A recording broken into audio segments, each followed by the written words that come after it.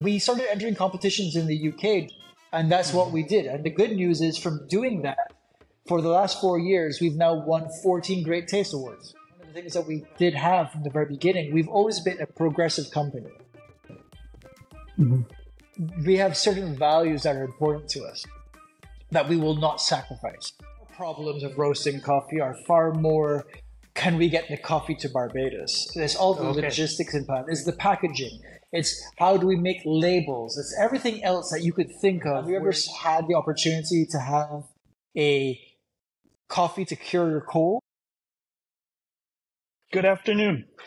Welcome to the first episode of the Caribbean Coffee Collective podcast. Today we have the honorable guest, Dominic Wyndham-Gittens from Wyndhams Bajan Coffee Roasters out of Barbados. Hi, Dominic. Hi, Aaron. How you doing? Thank you. It's an honor to be on, and to be considered the first. I'm very excited. I've been following you for a while, and looking forward to having your story shared amongst the coffee community across the Caribbean and across the globe, hopefully. I appreciate it. Thank you very much for the opportunity. Yeah. So, Dominic, I would like you to kind of paint a picture of Wyndhams. Back to when you kind of first envisioned it happening. Envision is the wrong word to say. It was more of a sink or swim kind of situation. I needed a job, and as a failed punk rocker, there wasn't many punk rock jobs available in Barbados. And I needed a job, and it was fortuitous that I met my girlfriend then, now my wife of 23 years and co-founder, and she's my boss. So we've stuck around for a long time. It was just something that I needed something to do. And by pure chance, my family had an old espresso machine in a warehouse, and I had a client who needed an espresso machine, and so I lagged my way through my first equipment sale. And from there, it's now 26 years later, we're still here. So I've done pretty good for myself, I think. Oh, wow. So you just had the random espresso machine. Somebody needed it. You fixed it all up and brought it to them. I fixed it all up, and this is the day before we didn't have email at the time, so I had to do it via fax with Italy. And let me tell you, those were some very expensive lessons, but it came about. But from there, for our first sale, first bit of information, and then we just grew and grew and grew. Stalled a couple of times because we had a world financial crisis and we had a pandemic. But I would say this is now my 26th year as a coffee professional, so that's pretty good. Okay. So, but I'm curious though, when was that moment that you kind of discovered that you enjoyed coffee, or was it the business of coffee that you enjoyed? Can you take us back to that? I guess the moment that to be honest, I think the moment that it kicked in was the moment that we decided to roast our own coffee. That's when it became the most scary, but that's when it became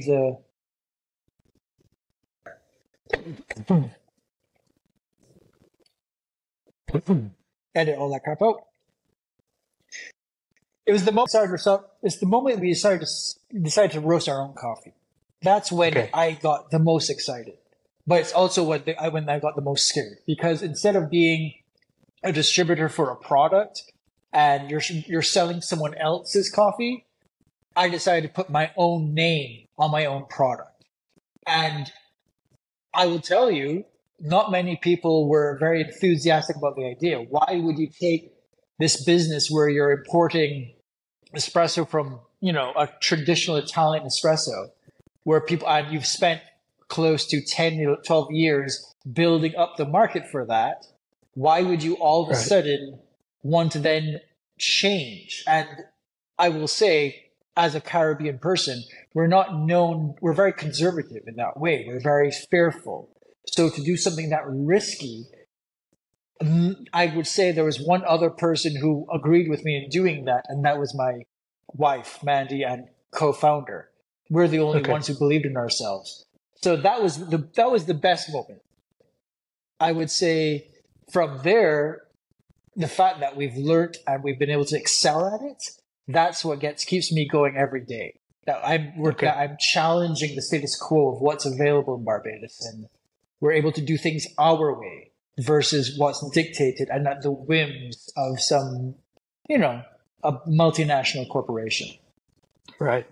So when did you actually get into the roasting process? So I envision you fix this machine, you start to fall in love with the whole thing. Yeah. When does the roastery idea come about? Our company started clearly as an import business for Italian espresso. We brought it in, shipped it in all the time, service hotels and restaurants, cafes. Okay. We taught a lot of people about what Italian espresso was. And so we had the equipment that would go with it. So that was probably the first 12 years. So say around 2012. But what happened was in the financial crisis of 2008, we had to lose business because people could no longer afford to buy our coffee because it's expensive because of import duties, among other things. So it was then that we decided to look at, we're beholden to someone. And so that's probably the scariest thing to ever be when you're a small company, when you're beholden to the whims of a financial situation, but you're beholden to the whims of a large corporation. And that is when we decided to say, look at it. We started roasting coffee. We bought our roaster in 2012. So after 4 years of research, in 2012, we bought our roaster. And then we've spent the last, so it's now been close to 8 years. Oh, yeah. 2014 is when we bought our roaster. In 2013, it took about 6 months or whatever. And by 2014, we had our first product on the shelves. And that was very exciting for us, for sure. Yeah. All self-taught?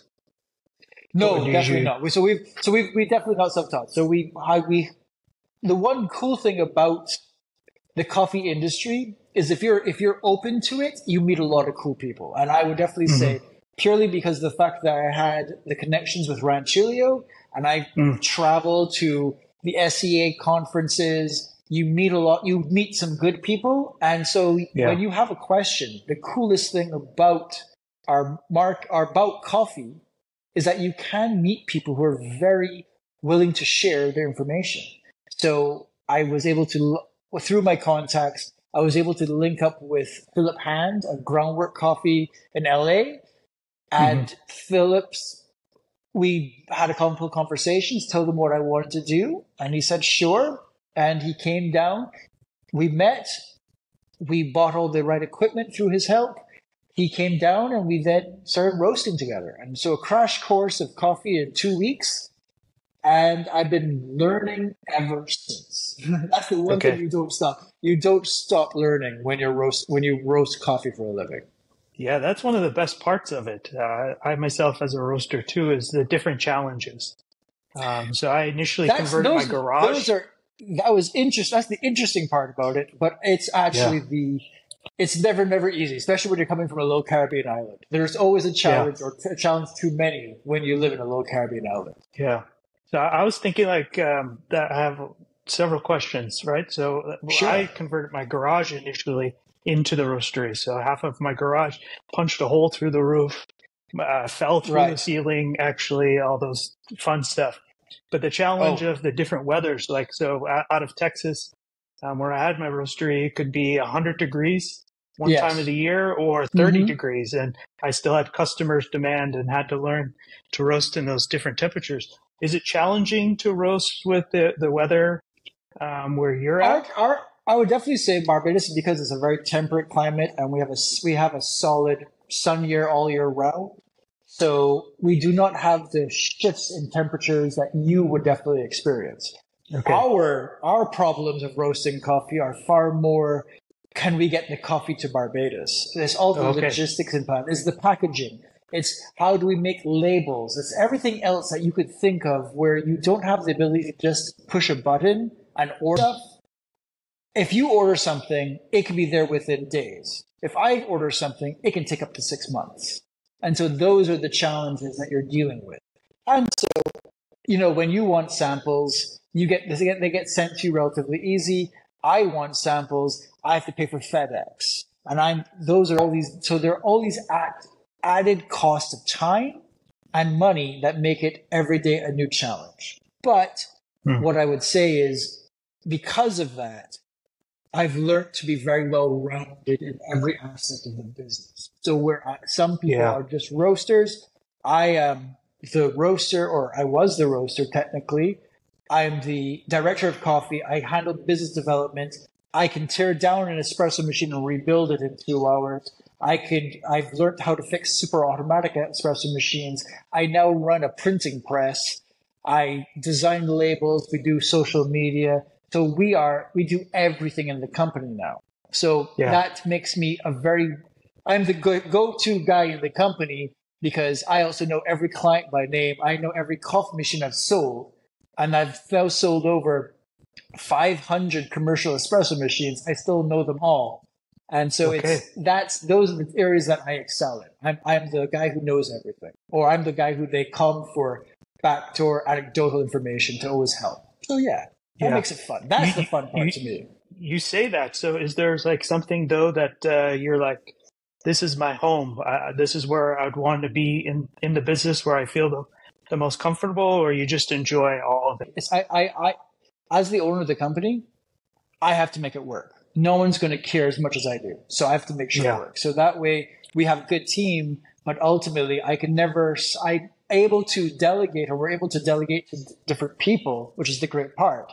But I'll always have to be involved in everything, because I'm the one with let's just say, the most anecdotal knowledge. I know where everything is. And as the owner of the company, the buck stops with me. So I need to make sure I have to always be in tune with what's going on with the company. Got it. And so you open the roastery, and then some cafes follow from that? No, that's the thing. So we started roasting coffee purely because I fell in love. We started roasting coffee because the reality was that my palate got bored. Italian espresso, and I have a lot of respect for Italian espresso, especially traditional espresso, because there's a reason for it. Italian espresso is not always about the product. It's about the feeling. It's about the emotion that goes with it. Yeah. And that's why I love it. I would say you must give Italian espresso its due, because it's still the benchmark in terms of what you want, in terms of customer loyalty in a way. People say espresso, they think of Italy. So that's great. Yeah. But because of historical dogma, Italian espresso has to be a particular way. It has to have certain ingredients. It has to be roasted a particular way. And that's fine and good, but it's very boring. And that's just the truth. And by pure chance, the world is changing. Specialty coffee in the United States was obviously in its early days, or when I say early days, the ability to have really good specialty coffee was still in its early days. And we were in New York City, and I had my first single origin espresso. It was Ethiopia, natural process. It was a fruit bomb. But it blew a hole in my brain. And I said, what is this? From that moment on, I couldn't stop. I said, I have to do this. And that was things. So when Mandy and I were discussing it, what do we do? Do we just start importing this? And it was Mandy who said, no, let's do it ourselves. And so that's what led on to us doing Guara Coffee. So that lasting impression of what coffee can taste like, natural process, Ethiopian. That's why to this day, I still drink Ethiopian coffees daily. It is actually my go-to espresso, or my go-to single origin anytime. I love natural process Ethiopians. Yeah. Same experience with me. I walked into a coffee shop in New York and Brooklyn about 2005, and I drank a coffee from Kenya, I remember. Right. And it was just something I've never experienced ever in my whole life. That cleanliness. Like, how could this citrus drink have so much, be so dynamic Yes, and depth. transformative. Still flavor, And then you hang out at the shops for a while and you start watching all the people come and go, the smells, new varieties come in. Yeah, it addicted me, called to me too. Immediately. It's one of those things. You have a come to Jesus moment, as they say. Not for me, but it was just come to coffee moment. It's just like I can't do anything else, and that's what I have to do. And then at the same time, it's also there's the romantic side of it, but then there's also the understanding of it. We did it because it was a financial reason. It was we had to start producing. We didn't want to be beholden to someone anymore. Yeah. And that's why we started. We thought, okay, we can do this ourselves. And luckily for Phil made me think it was going to be easy. If I really knew how hard it was, we definitely would not have done it. Because that's the thing. It's like when we started roasting, it's like I thought the roaster did the work. Oh yeah. That's what every person I talk to. Yeah, you just follow the roast curve. You follow the Maillard reaction. It has a timer. Great, fantastic. It was only when I realized my palate had to change that scared me, because technically my palate was very basic. I only knew what coffee was. I didn't know what coffee could be. And I will definitely say it took years, a good 4 years before I finally felt confident enough in saying, oh, I now understand. I've always known what flavors are, because that's the coolest thing about the Caribbean, though. Because in the Caribbean, you have access to so many diverse flavors that maybe others don't. So when I say, when a natural processed coffee comes your way and you taste a fruit bomb, and some people will be like, ew, that's terrible. I tasted that and went, well, this tastes like cherry juice, or this tastes like mango juice, or maybe there's some tropical fruit that I can reference it to. So my brain didn't reject it immediately. That's why I loved it so much. I'm like, this is different. And the fact that because I also come from the Caribbean, we have so many spices available to us. My palate, as in food, was very susceptible and open. But once I was able to get my brain to understand liquid is food or coffee is food, it's not a drink. That was the aha moment to me. It's like, oh, it's food. It's cooking. It's flavors. It's tasting. It's crafting a meal. And that's like one of the first things I now share with people. It's like, look, don't think of coffee as a drink. Think of it as we're chefs. We are chefs of coffee. We're taking a raw product and we are adding heat and time to bring out the best flavors of it, intrinsic inside the actual coffee itself. So just like what a chef does. And then I feel a lot of people get it then. Oh, It's not this static thing where it must taste like chocolate and nut or bitter. It doesn't have to be like that. It can be all these other things. And so when I look at our coffee offering, we don't serve coffees in that sense. We have offerings for you to broaden your taste palette. And they're all going to be amazing. They're all going to be picked specifically for a reason, because we want you to be able to broaden yourself. But at the same time, they're there to provide you to take you on that journey. Where if you want to start off with the classic dark roast, great. But we can take you on that journey and open up your palate bit by bit. And we're going to give you the information and the confidence to try new things and not feel like a fool. That's the one thing that I very much want to make sure people know, is that there's no snobbery here for me, because I've met too many coffee snobs.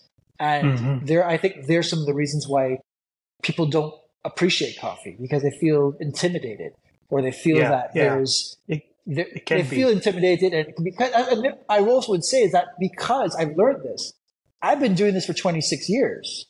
There are a person who's in the coffee industry and calls them a coffee master, and they've been in coffee for 4 years.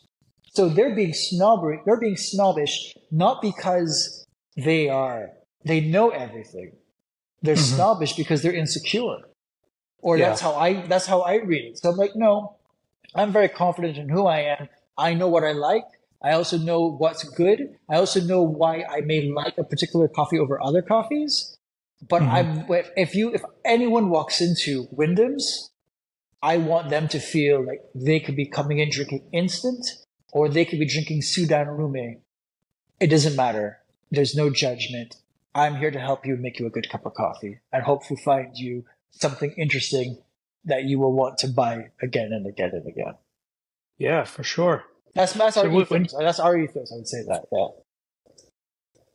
When you were starting off, were there any roasteries or cafes we're the first on your level? So Barbados has a lot of hotels and restaurants. There are some small cafes, but we're dictated a lot by our tourism industry, because Barbados, that's what we do. So where Jamaica has a lot of industrial and commercial businesses, Trinidad, very different. Barbados is a tourism market.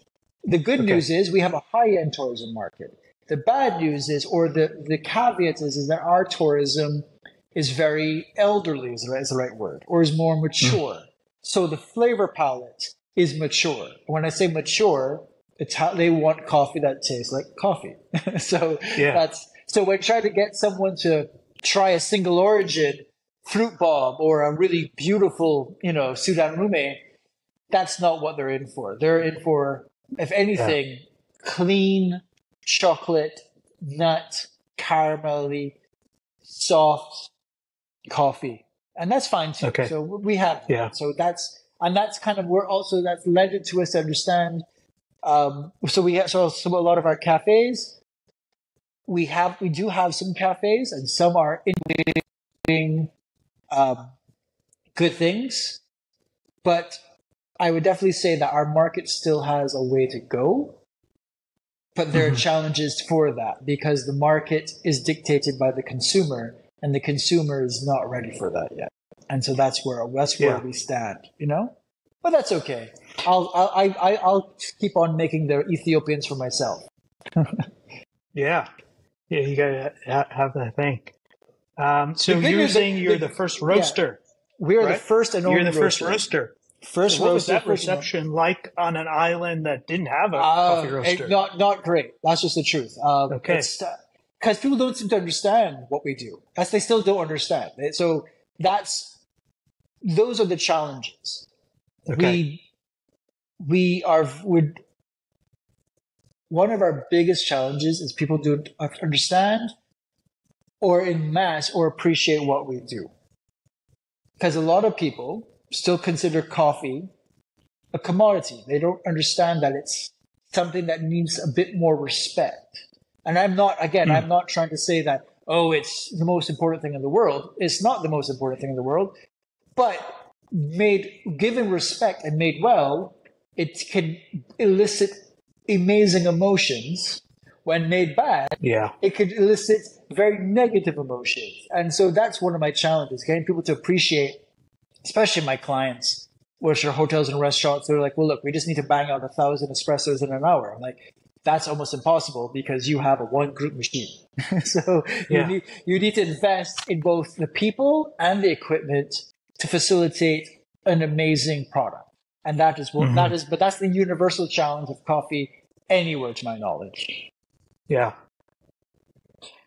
So outside of tourists, when a local Barbadian comes in and they're looking for a coffee, what is like the typical type of coffees people are getting? Well, the good news is that there's this. So because of COVID, the most interesting thing about COVID is that we had a lot of what we would call expats, but basically we would have tourists who are here on a long-term work visa, meaning they can fly into Barbados, work from Barbados. We have great internet. We had a stable way of life per se. There were restrictions, but we had restaurants open, we had cafes open. You just couldn't go party. We did get a bunch of Western people, from North Americans, UK based people flying in, and because of that, they knew coffee. So because they knew coffee, they were coming to me and say, "Hey, I know you're a roaster. Do you have X. Let's just say, again, do you sell single origins? Yes, we have a single origins we have Ethiopian single origins, we have Kenyans, we have a plethora of available coffee, all specialty grade, high-end coffee. And they're like, great, let me get some. And then they would say, I would love to try something new. And so because of that, we would then be able to bring in more expensive. So I actually brought in, for the first time ever, it's an Ethiopian Sidamo natural process, but it was a Cup of Excellence national winner. So it was probably about a 90. It was a 97-point Ethiopian. It cost me it was so bloody expensive. First time I've ever bought a coffee that expensive, but it sold because we had people who would appreciate it. And because of that, we were able then to bring in more expensive coffees and sell them. And then because of that, we had them available. There is some curiosities. So we will have some people walking in and say, I'm happy to try that. And that's the good thing. So they're willing to try. They'll always go back to what they know, but I think that's the human condition. I'm willing to try, but I can't, my brain doesn't appreciate this now. I know I can trust you that it's good because of certain reasons. I'm very knowledgeable. I'm able to provide them lots of information, brew ratios, explain how to brew everything and what's the preferred brew method. But then may always go back to the classic flavor, and that's fine. So we're okay with that. But at the same time, we do have people who are interested, and part of since when we started, we always knew we couldn't rely on Barbados. We had to always, I guess it's an interesting way to put it. As the Caribbean, we have an issue of respecting our own, meaning we always need external validation, right? So one of the biggest challenges that we had is when we started roasting coffee, and we started off roasting specialty grade. We didn't have anything below 83 to 85 points, and that's because we had good coffee. We would roast them well. I would be FedExing samples to fill at least once a month for verification and quality control, and to people that I respected, because again, I've been able to grow a network of people who I can trust to give me real information and to critique me properly. Right. And they were always verifying to me, Dominic, you're doing well. This is good coffee. You may want to look at this, but they were very positive results.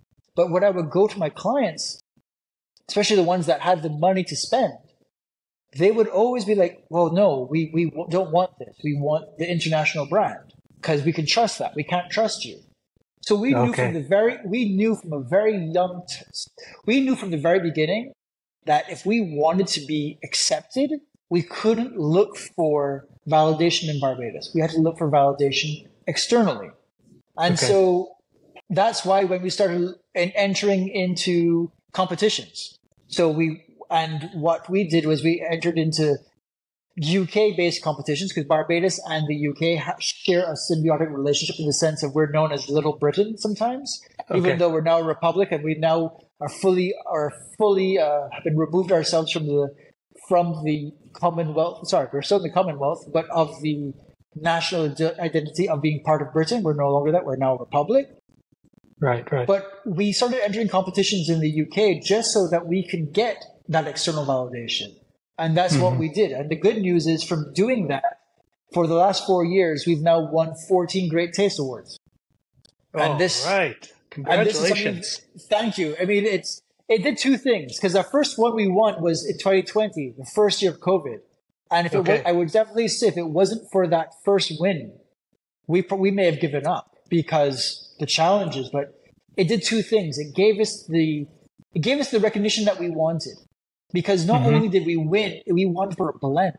We didn't win for a single origin. We won for a blend, our Soup Bowl blend.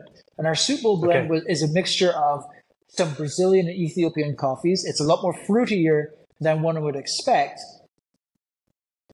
And when we won, and I have to admit, I cried. Because it was validation from an external source, but it was a validation from a source that is something that I actually believe in. I believe in that when you taste something, if you taste it purely on the basis of coffee, That's one thing. But the cool thing about the Great Taste is that they had no clue who I was, because when I sent up the coffees, it's a barcode. The most they know is they know my name, but when they're serving it, my name is not on it. So to win a award for something that I created that had no marketing, there was no reason but to reward us other than because they said it tasted great. That's just one of those moments where you're just like, oh my God, I do know what I'm doing. And from there, we won the next year after that, I think we won at least 4 more Great Taste Awards. And then in 2002, we won more, and we just won 3 more Great Taste Awards for our coffees. And there are blends. And that's what makes me excited, because it's one thing to win on a single origin. But when you win on a blend, that's something that we have crafted, we have dictated, this is the flavor that we think this should be.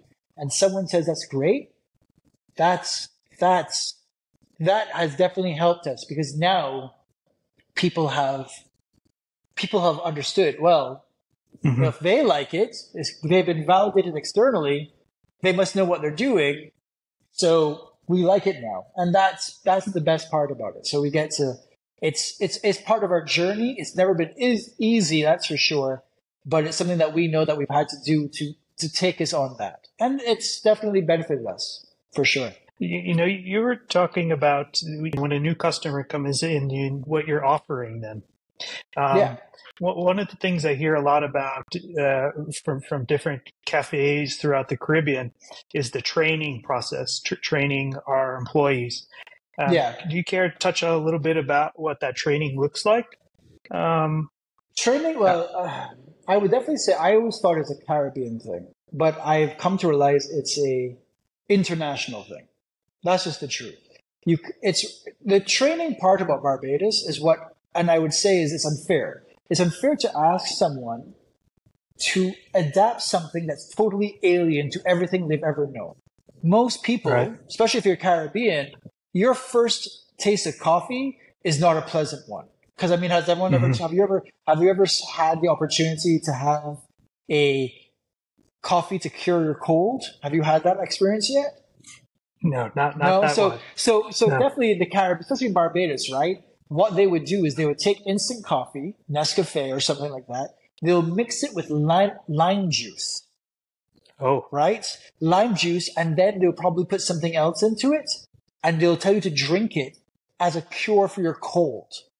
All right. Now, are we talking like the super sour limes? Super sour limes that you get in the Caribbean. No sweet lime. Oh, man. There's no sugar in this. But imagine taking that as a child. So coffee to you is this gross, nasty, horrible, bitter, sour coffee flavor. There's no way you're going to experience coffee as, say, in a European would. And where in a European way, coffee, or especially in Barbados, in Europe, I would imagine, your first cup of coffee is going to the coffee bar to see your dad or your mom drinking an espresso going, that's a completely different aspect versus take this, drink it, it may cure your cold and it tastes terrible. You know what I mean? Yeah. And then it's also an alien culture, because especially in Barbados, we don't drink coffee in Barbados. We're tea. Where other Caribbean islands, they grow coffee, but even then, I would say what the locals drink is not the good stuff. They always get the bad stuff. That's something that's specific to any coffee growing country. So it's not Caribbean only. So it's hard for someone to take on an alien process. So that's something that I've had to learn. I've had to learn to maybe review. It's taken me a long time, but I have to review and come to where they're coming from and bring them up. So that's why now you would say that we do a lot more because of sensory training. And I'm not a Q grader, but I have done, just before COVID, I did pre-Q.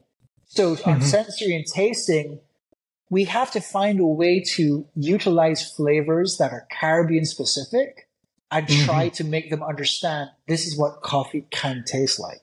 Yeah. And the good news is there are those who want to learn, but then there are also those who don't want to learn. And that's why that will always be the challenge. The difference being is because we come from a small pot, There are very few people who want to learn versus say when you have the United States, 350 million people, and coffee is part of their culture. It is easier for them to understand versus where coffee is not part of the culture. So that's why we've had to adapt our training to get them to that. I would also say and it's not, when I meet someone, the diamonds in the rough, I'm willing to give them all the information that I can. And we do. Yeah. I mean, we have an online barista training course through Barista Hustle, and we give it away for free. If you're interested, here's this. It's online. If you're a cafe client, we want you to learn, and we're happy to give information. And this is the truth. There's so much information on YouTube, but the only problem with YouTube is that there's a lot of bad information, and that's something that's what I actually spend a lot more time countering. The bad information, because people don't seem to understand if it's on YouTube, it must be real. No, that's where we have to say no, or understanding the context or the historical context of why in Italian espresso you use 7 grams for a single espresso and 14 to 18 grams in specialty. And I would definitely say there are a lot of Western-based coffee professionals who actually don't understand that. And that's why I use a lot of historical reference when training people. So that's definitely what I would say where I come from with that. I'm loath to blame the people at the lowest bottom of the pole for not being able to achieve something when there are more people with more skill and maybe education who themselves don't know the information and expect someone below them to know it more than that. Yeah. That's the absolute fantastic part. I think I'll just take the snippet of what you just said there for a little bit, and that's going to just be its own. Because understanding that context of where they're coming from and then coaching them up and understanding the difference of their motivation. That some are going to be motivated to want to take this as far as possible to upskill. You know, I talk to some clients and I'm like, you know, you could think of this as an opportunity to motivate them that they can use this skill wherever they go. Right. Yes. So if they go off to college, they can have this skill. Yeah. Or this might be just a one-stop for this person, but you got to figure out how you're going to optimize that so that's that they very bring true. the best to your product. And that's okay that they're going to just make a pit stop at you, right? Yeah, I think it's also though it's you know, it's kind of like riding a bike though, or learning to play the piano. Being able to make good coffee will benefit you for the rest of your life. So the simple fact, so while it may be purely, it doesn't have to be a profession, but when you're at home and you have invested, say, in just a good bag of coffee, you should know how to make it, or make it the way that you want. You should know as a consumer how you want it to taste. Therefore, it's easier for you to find what you like, and versus spending a lot of money on a lot of useless tools that will never make your coffee better, because ultimately the coffee you're buying is not what you actually want. And that's like why I use a lot of food metaphors again. I constantly use food metaphors to explain to people, well, what do you want to taste? And they're like, well, I want coffee. I'm like, great. So chocolate, nut, sweet? Great.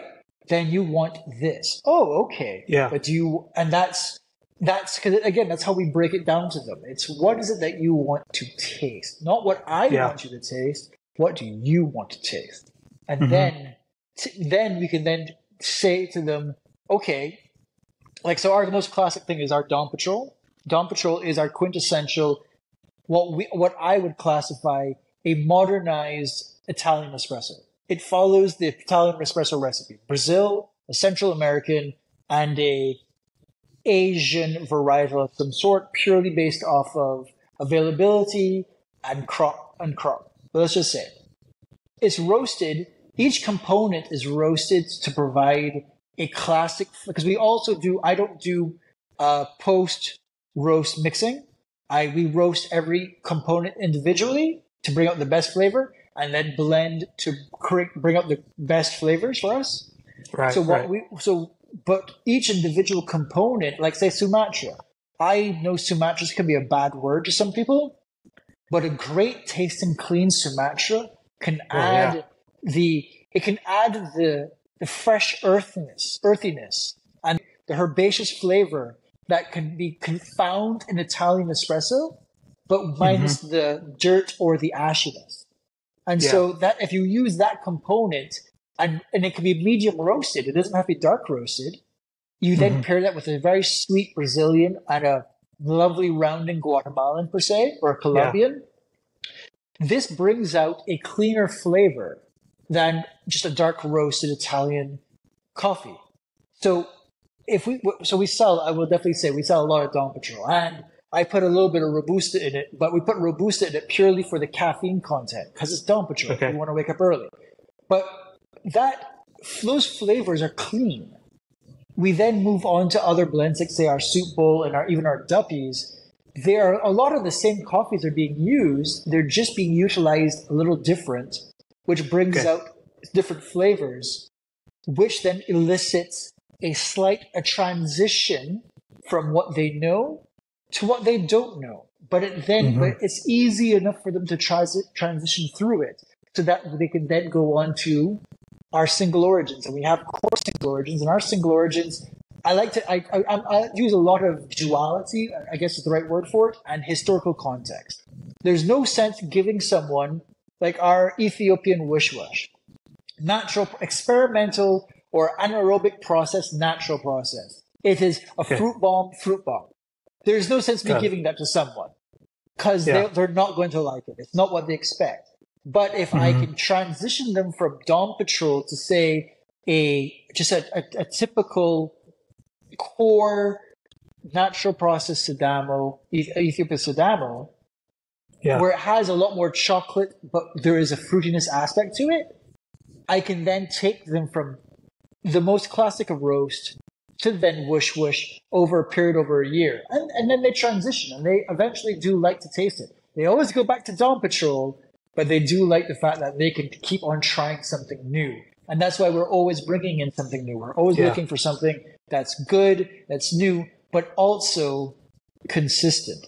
If you're unable to provide a consistency, you're going to, I think it's a core tenet, I believe, in any roaster is to be able to provide consistency. If you're not consistent, you're not going to be able to create you're not going to be able to foster a great customer base that's going to stay with you for long.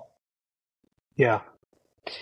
So to build that consistency, what does your sourcing look like being a Southern Caribbean island? So how are you acquiring these green beans? So going out yourself and your catamaran bouncing around? I wish I could tell you how. That's what the one thing. Okay, so I get a lot of questions. So do you just fly over to Origin? And I'm like, I could barely afford like a plane ticket from Barbados to the United States is almost thousands of dollars.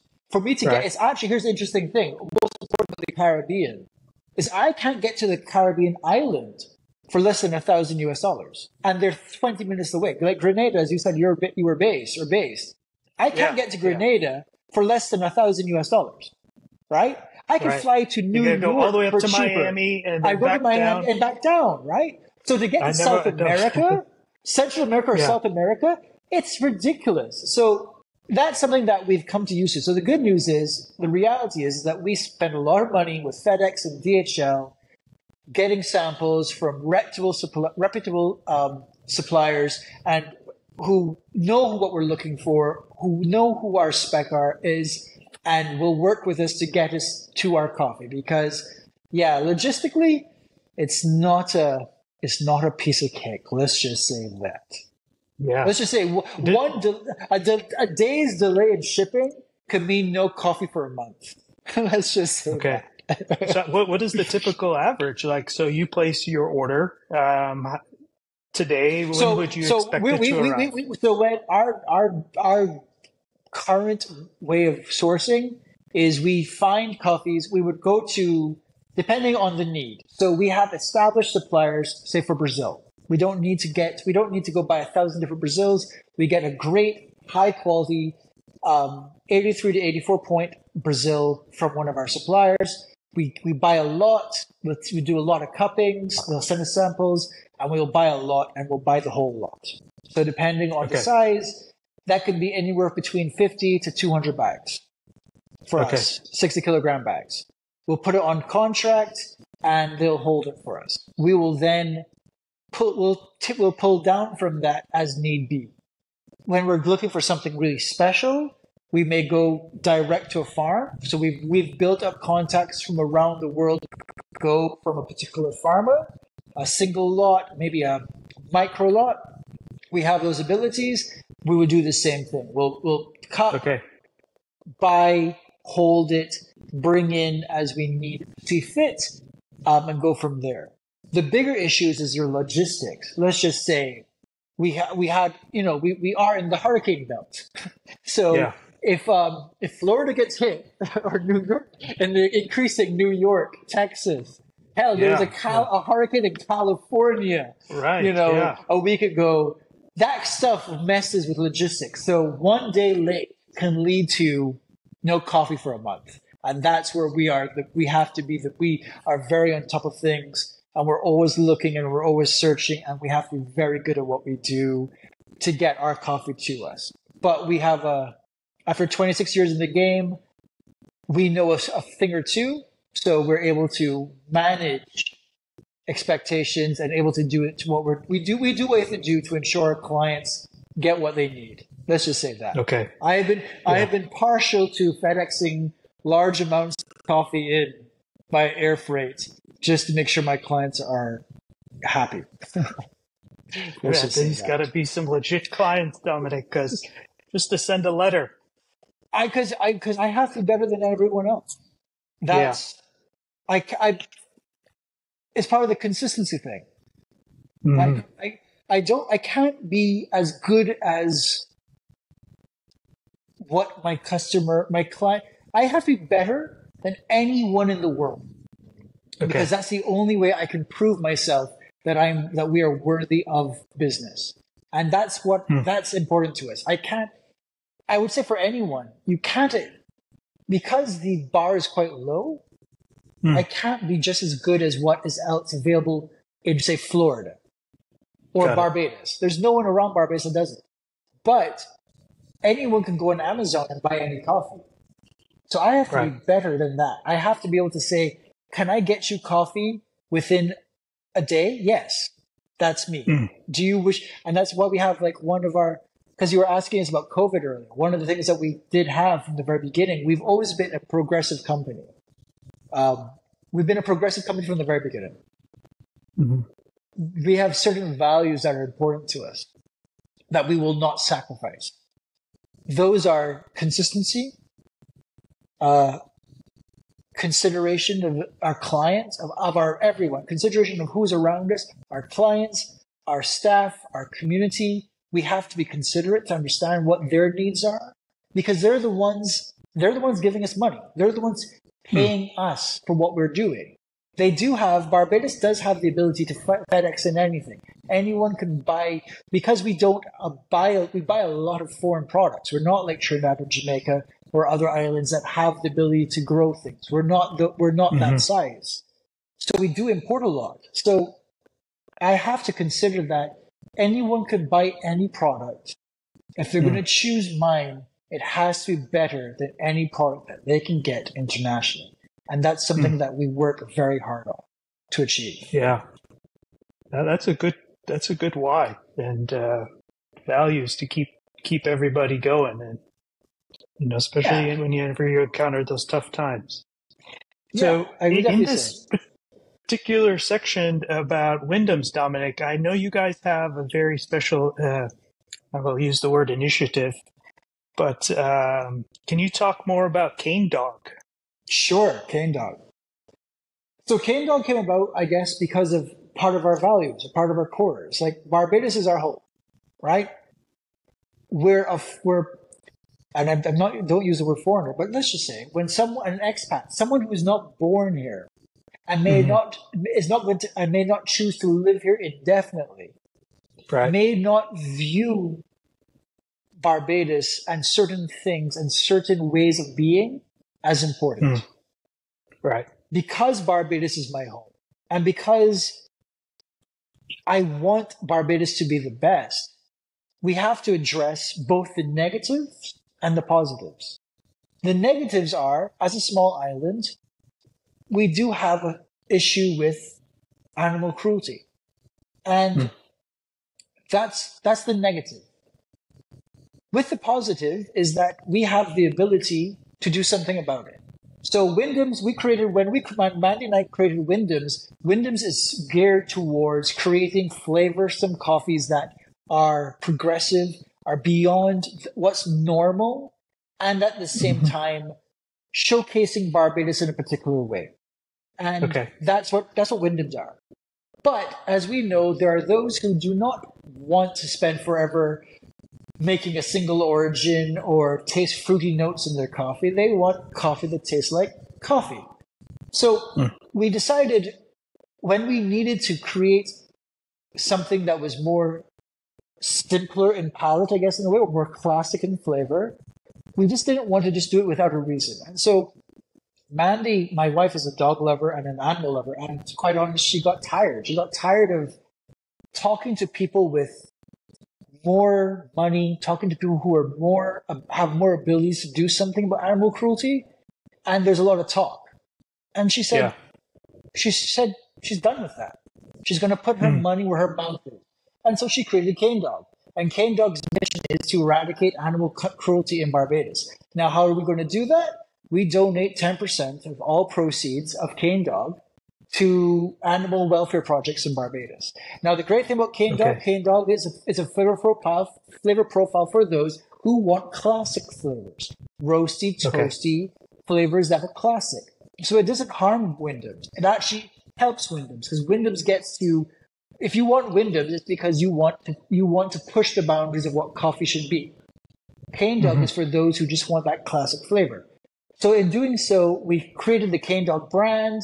And here's the thing. So I don't know what when Grenada you'll call it, but every island has a name for their strays. So I don't know what in Grenada they call it, but in every island they have a particular way. So in Barbados, a Cane Dog is basically a mutt. It's a pot hound.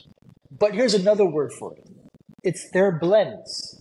So when you take a blend, you're taking all these disparate elements, or these elements that on their own have no unique character.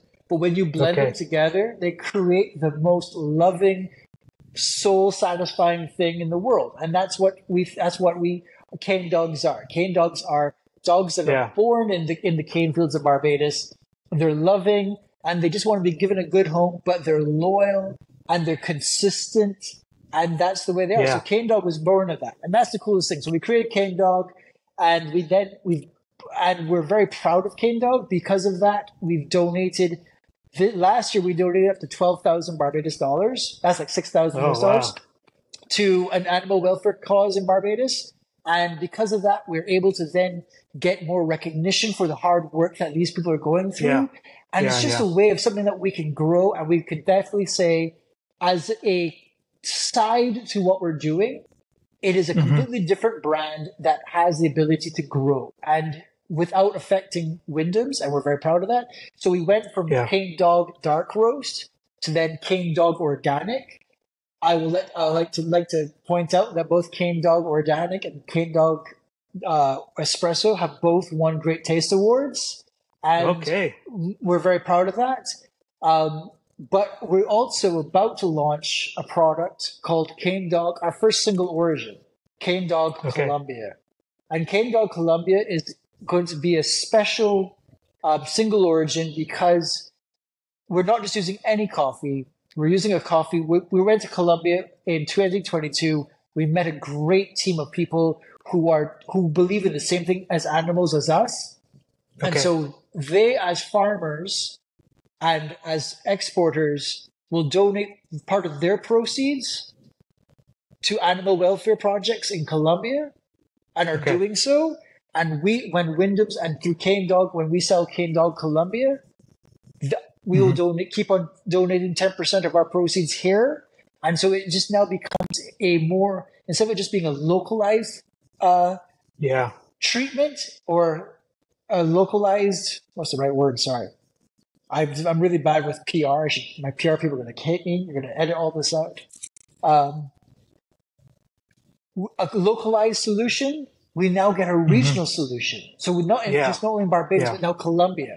So if we can now grow this to be bigger and bigger, we do feel that we can address these issues to benefit Barbados, to help Barbados grow and be better. Because there's nothing wrong with saying you're not perfect. No one's perfect. Right. But if you address a problem properly, it leads to more positive experiences. And that's kind of that's part of what we try to do. So that's Cane Dogs. We're very proud of that. And we're happy to grow it and get bigger and bigger and bigger and do more with it as the time comes. Yeah, and it is amazing work. Yeah, and I think those who are listening, the audience who is from the Caribbean, understand that relationship with the dogs. People who visit, they might be shocked at first. But like you were describing the characteristics of these dogs, it is amazing. Yeah, and the blend of them is super special.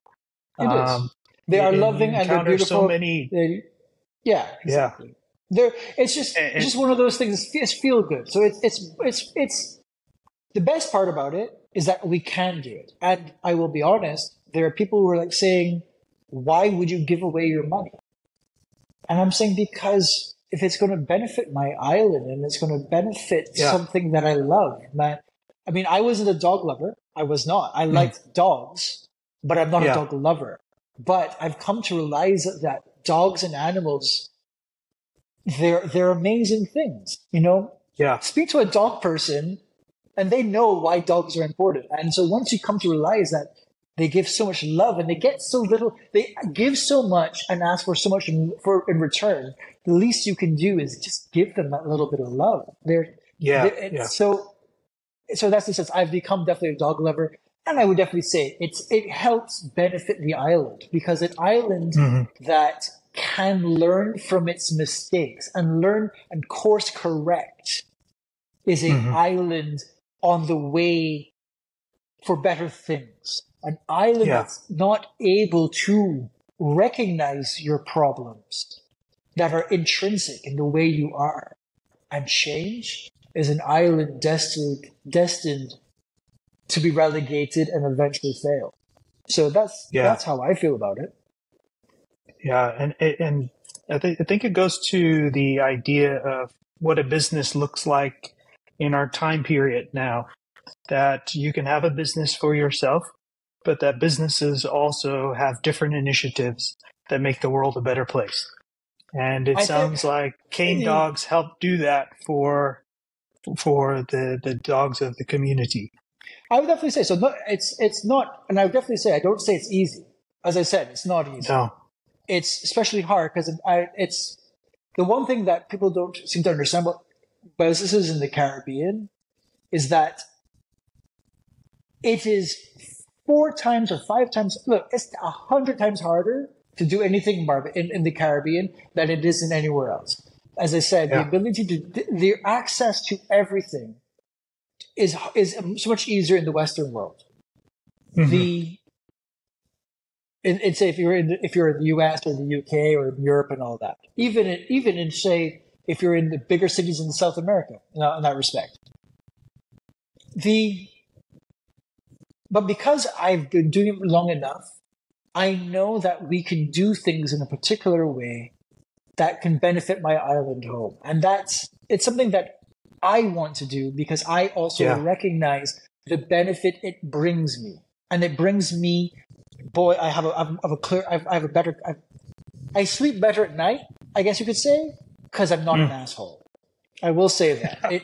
And then it's also just because you come up from a small island, we know what is interesting about being in a Caribbean island, maybe not in the bigger islands because they're too big, but in Barbados, everyone's connected in some way, even though we're not.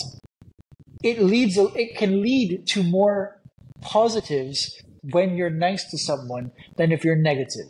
Now, trust me, I can't be nice to everyone. But if you treat your neighbors well and you treat people around you well, and look, I come from the Caribbean. I have beaches, I have surf, I have sunshine 365 days a year. You know, I could pick a mango off of a tree. I have things a lot better than most. Why be negative? And I think that positivity thing is part of the positivity that you can have. We have these great things to have. I live in paradise. There are a lot of negatives, but I do live in paradise. So therefore, if you take that and remember that every morning when you wake up, and I see the sun rising, and when I go walking through a cane field, and it's beautiful, and it's quiet, and I can hear the birds singing and everything, I should try and translate that into my daily life. And that's kind of like what we do. And that's kind of like what we do. So like our tagline, Bajan Days Ahead. It's a tagline not just to say Barbados is great, but it's a Bajan day is a great day. So I hope you and wish you a Bajan day ahead. And so, because I'm very happy and I'm very proud of my home in that respect. Because in Barbados, we're not the most, we're not as much party animals as other Caribbean islands, but we're friendly. We're every Bajan wants to lend a hand, and we have a community. So that's kind of the Bajan spirit, and I kind of want to translate that to what I do in every day. Thank you for listening, and we hope you've enjoyed this coffee story from the Caribbean. This was the first part of a 2-part episode with Dominic Wyndham-Gittens of Wyndham's Bajan Coffee Roasters out of Barbados. Click the link in the description of this video for part 2. Follow us on this journey of Caribbean coffee stories. Click that subscribe button to see more of the coffee stories of the Caribbean. Give it a thumbs up if you enjoyed, and engage with us in the comments. You can listen to this podcast on YouTube Podcasts. Follow us on Instagram at Caribbean Coffee Collective, and also on LinkedIn at Caribbean Coffee Collective Podcast. Thank you, and as always, be brilliant.